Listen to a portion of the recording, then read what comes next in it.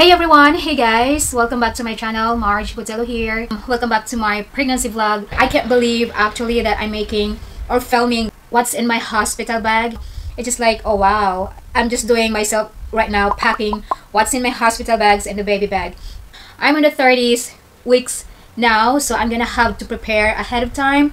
Yeah, packing early ahead of time is way much better for me than packing in the last minute because I don't know what's gonna happen. Actually, I've been for my every 2 weeks appointment this morning, so I'd rather have to prepare it ahead of time while I still can do things. So anyways, if you're interested in videos, give me a thumbs up and don't forget to subscribe my channel. Alright, so it's still a mess over here, guys. Still need to put all this in the bag. Of course, all these are already cleaned.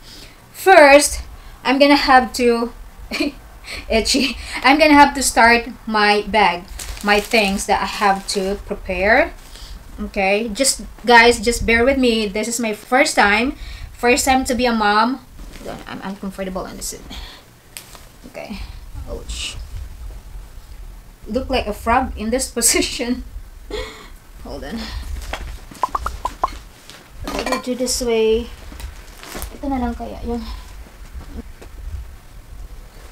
But I'm not really overwhelmed packing a lot of things. Every pregnant woman different needs. I just grabbed the essentials for the baby and for me. So I have my bag here. It's really spacious.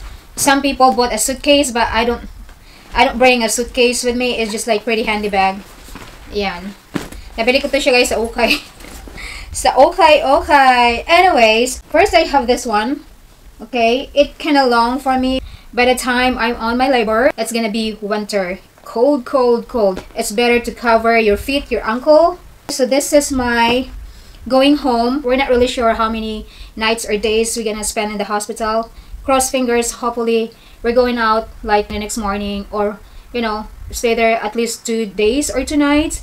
But we just bring some extra just in case. And I'm gonna have to match this one with this. That's very comfy. Doesn't need to wear tight clothes, if you know what I'm saying. And then in the hospital, like that, there's a button here all the way down, so it's easy for me to nursing the baby. Just unbutton here. This is up to my knee. I have more extra. It's really comfy too. Cotton siya. I don't want to bring that really thick inside the hospital, guys. You know, this one too. Oh my gosh, ouch. I like this one. See, it's really stretchy. So I am fun with the stretchy pajamas now. I'm gonna put over here. This one, guys, actually is a t-shirt, but it's kind of like dress for me, or a duster. This is really comfy also. I'm gonna bring this one just in case na I need to change my clothes. Then one comfy t-shirts as well. All these are mga cotton siya. Nothing special. Magpasiksik ka pa ba niyan? Alam mo yun. Alright, I got 2 nursing bras here, blue and tan. So it's easy for me to unhook here when you do nursing. This way, that way, and put it back. It's the same thing with the other one. Unclip. If they're going to provide a towels, but I don't want to bring towels with me because it looks bulky already. But what I have here is a shawl. We call this shawl in the Philippines.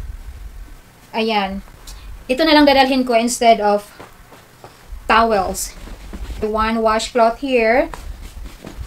Of course, it's gonna be winter. I have my gloves and I have my winter hat, medyas or socks na mag-grip siya. Then my other one, normal socks. Most of the women's guys, they prepping their hospital bags, they don't show their underwear, but I'm gonna show mine. It's like very cotton underwear, like granny underwear up to here. I need to wear very comfortable underwear, if you know what I mean. So I put my socks here. Yan. Okay, here is my toiletries. What I have here is a small lotion, bar soap, conditioner, shampoo, mouthwash, and toothpaste. May toothbrush tayo dito. Ito siya, guys, a small orange slice is for the face. I brought this one from the Philippines. I have like 3 packs of BioFresh. Ito yung ginagamit nila doon, so I take it with me as well. Nothing special. And then I have my deodorant, camera case. Of course, the camera I'm using is right there, filming. Ilagay ko siya dito. Charger. charger and the camera and the battery. Okay. This one, I'm not sure if this is really essential, guys. Pads, nipple pads right here if ever you leak because I'm breastfeeding.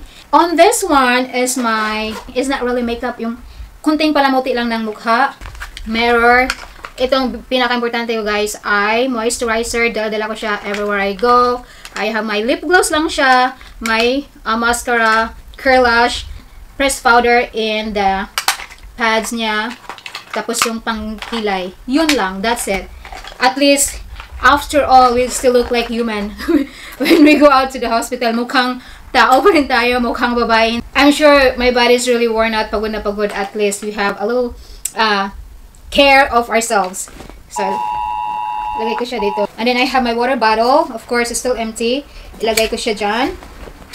Alright, ito guys are very essential for me as well. Ito yung lagayan niya ng mga shoes, flip-flops, or sleepers. You can wear it inside the hospital. And also, the flip-flops used when you go to the shower. Lagayan ng mga anik-anik dito. Okay, nag-ready ako din ng mga ziplocs, whatever I need to use. The adult diaper, I'm not sure how much I needed. I already asked the doctor that if they provide baby stuff in the hospital, and they said pretty much all we need to prepare is when you do pictorials and then outfit for going home. Yun. So I guess I'm gonna have to bring.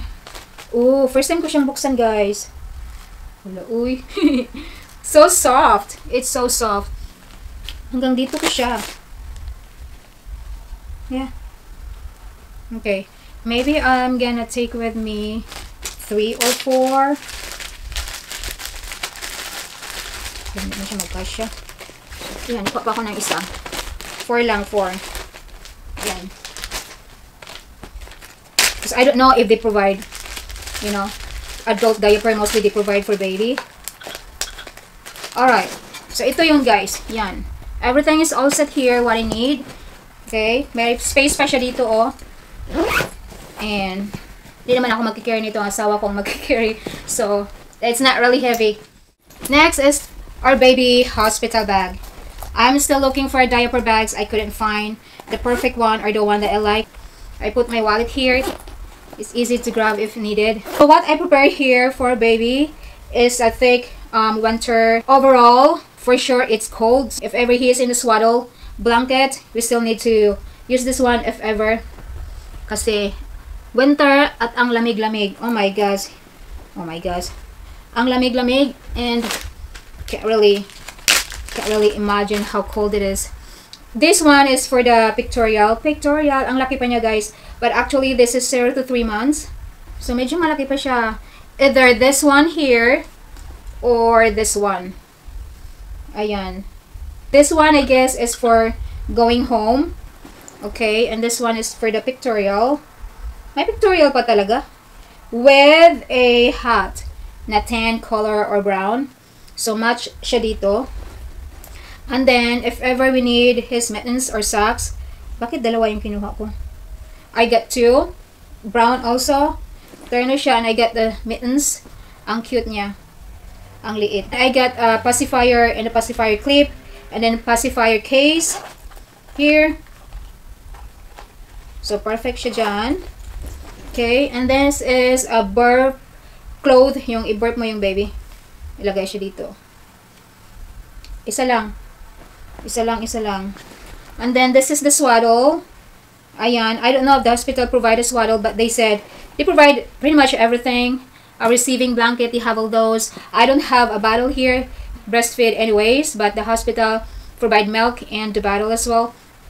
This one is a blanket, just in case we need it when we get home. This one is a bigger blanket, if it's really needed, or some extra. Hospital provides diapers and wipes, so I better have just in case. I always do just in case, guys, because it's better to have an extra than limit the things that we need. And yeah, that's it. That's the baby bag. My clip, gagamitin ko siya when I take a shower. By the way, meron akong list dito. I've been doing this like a couple weeks ago, but 2 things I forgot. Itong rosary. Kalimutan niya ang lahat, wag lang yung rosary for me. So, dala ko siyang rosary everyday wherever I go, especially in this moment of my life. Ilagay ko siya dito in a small bag. Sabi ko, wala, rosary pala, I forgot. Ilagay ko siya dito, hair tie. Ito guys, very essential to para sa akin. I knew it. Lagyan na natin dito before I forget. Yan. But the reason why I put this in a ziplock just to make my husband life easy. Because, alam mo na yung mga asawa, gusto nila makikita agad-agad. If you told them that, get his diapers inside the bag. Where is the diaper? Where is it? I can't find it. But if you said, get the diapers inside the bag in the ziplock. So when he opened it, tadang, so just right here, the ziplock. Kailangan ko ba siyang lagyan ng label? Ano ito? Sharon naman hindi maintindihan. And for example, get his mittens or yung socks. Especially this stuff is very tiny. And you keep going around in the bag. I can't find it. That's a small thing. But when you said, it's inside the ziplock. Tadang. So ito. To make his life easy. Para sa mga asawa. I'm sure yung asawa ko manunood nitong video, sabi niya, what? Magre-react yun. Katulad nito, get my adult diapers inside my bag. Halongkatin niya yung lahat, ganito, ganyan. Where is it? You have a lot of stuff here. I can find it. It's on the ziplock. Pa niya ma-determine ano na sa ziplock. Get my pads in my bag. Inside the ziplock. Ito. Alam mo na, yung mga asawa, gusto nila makita kagad. So that's it guys. This is just like essential minimalist hospital bag. Ayokong mag-crazy or mag-overwhelm. Like I'm gonna have these, and that, which is so much way extra already na. This one is really good enough because I've seen a lot of things to bring, like suitcases and all that. Me, I'm just fine with this. So I am ready. We are ready. Whenever he is ready. Whenever that's gonna be. So anyways guys, thank you for tuning in this video. Comment down below if I need something that essential and important that you use for the baby and me. Use in the hospital. Maybe I'm missing something very important. Yeah, thank you so much for watching. See you next time. Bye-bye. Ouch. Ouch. My legs get numb. I'll try to reach you guys to turn off this.